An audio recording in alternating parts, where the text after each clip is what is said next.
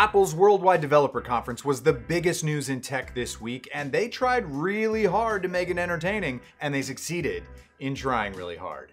I'm Emmett Short. This is a special WWDC episode of Knee of the Curve.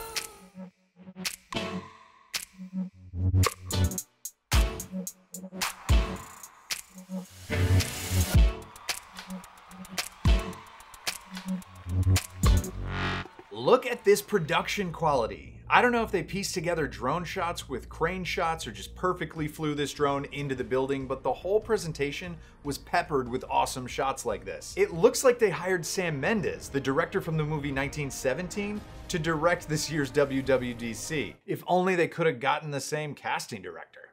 This is going to be amazing. Powerful improvements to groups. In dance, we combine data from the accelerometer and the gyroscope. We'd like to share a couple of them with you today. Wow. I'm super excited to watch Foundation when it comes to Apple TV Plus next year. These people are not actors, and when every incremental advancement is presented like it's groundbreaking. We've gone even further this year by giving you one place to get at all your controls. We've brought Control Center to the Mac. It feels a little gross. I felt the same way watching WrestleMania 2020. Give me a hell yeah. Hell yeah! What? Anyway, whoever they did get to direct this was obviously way too afraid to tell the Apple bigwigs to just dial it back a notch. There's no one here, it's just you and me. Also, do these need to be shot in 8K? Actors and models don't even want to be shot at 4K. At what resolution does it just become rude? Still, I think the production quality might have been the best thing about this year's presentation. Although having a crowd does help when you're playing it in the background because it lets you know when something cool was announced. But if this year had been live, I think even the applause would have sounded sarcastic when they announced all the innovations to iOS 14. Wouldn't it be great if there were a way to organize all of those apps without doing a thing? Well, this year we're doing just that with something called the App Library. That's an Android feature, but you have to clap or they won't validate your parking. An app clip is a small part of an app, and with just a tap, you can launch the app clip. I know I'm just a seat filler, but Android! Check this out. When I swipe to go home, the video automatically goes into picture-in-picture. They won't let us out unless we get the clap sound just right. I'm just gonna tap and hold on the weather widget, and I can drag it out of Today View and onto my home screen. Are we really still clapping for this? Windows Mobile! Look, I love Apple, so I'm not complaining. It's nice to have all the customization, but it's just funny because nobody that actually takes the time to watch this announcement is fooled that Apple invented all this functionality. Like, it's like if Eminem said he invented rap, or Elvis invented rock and roll, or like California claimed the credit for Mexican food. Apple's like, do you ever have a feeling in your stomach that feels like pain? We here at Apple identify with that feeling, and we've come up with an amazing solution. It's called iFood. you guys didn't invent food! Stop it! Also, check out our amazing new slogan, Dude, you're getting it. That's not yours either, that's the Dell guy.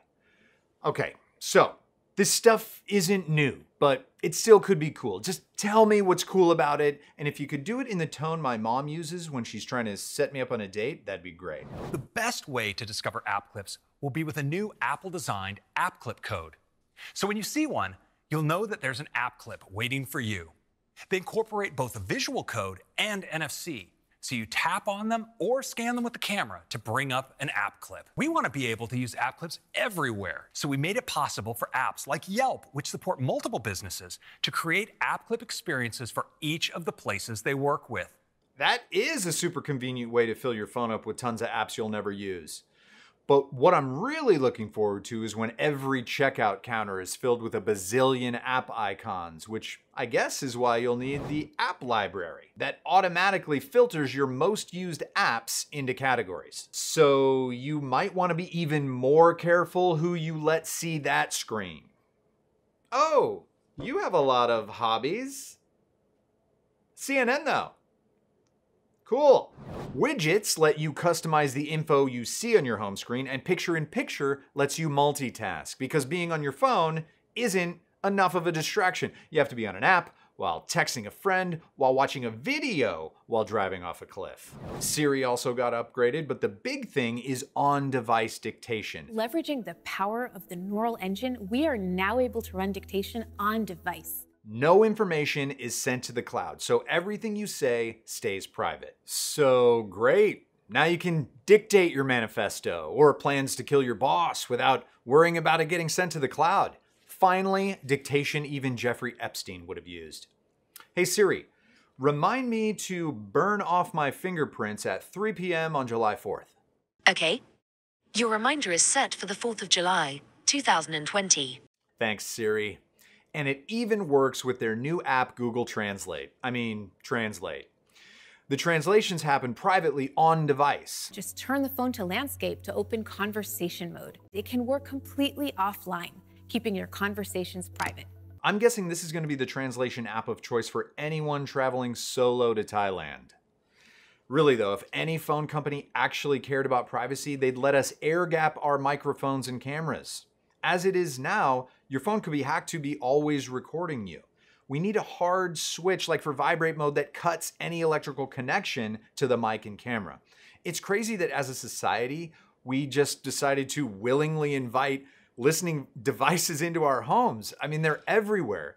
Google just rewarded me for being a YouTube member and decided to send me a Nest. They're like, congratulations, as a reward for your patronage, we've decided to surveil you.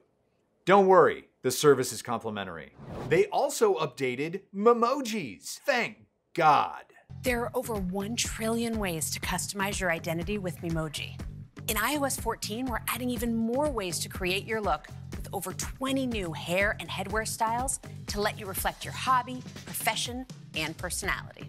This is awesome. Now there are over 1 trillion ways for me to totally ignore this feature. Let me know in the comments if I'm alone here, but after the first week this was announced, I have yet to send or receive a single one of these. They even put the ability to put a mask on your fake avatar, so the fake you could feel as oppressed as the real you. This is so weird. Instead of putting a mask on my Memoji, I'm just changing it to this.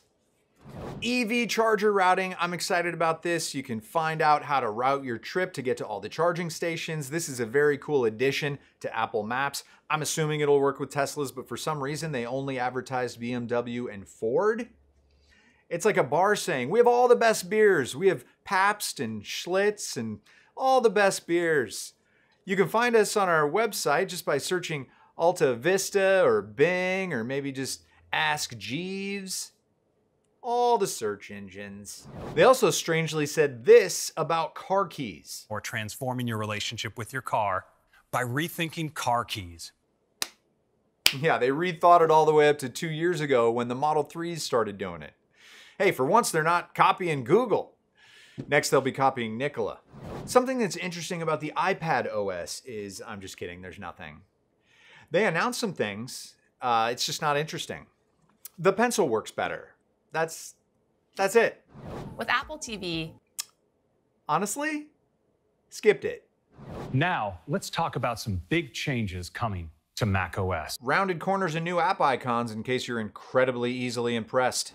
The big announcement was when Tim Cook let the cat out of the bag, they'll be breaking up with Intel. Mac is transitioning to our own Apple Silicon. But the worst part is, this is how Intel found out too. Ruthless. When we look ahead, we envision some amazing new products, and transitioning to our own custom silicon is what will enable us to bring them to life. ARMS. That's what Apple left Intel for. Can't say it hasn't happened to me.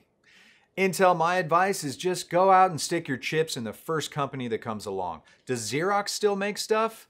Put it in a Xerox machine and just swipe right on everything for a while. And don't call or text. It's pathetic.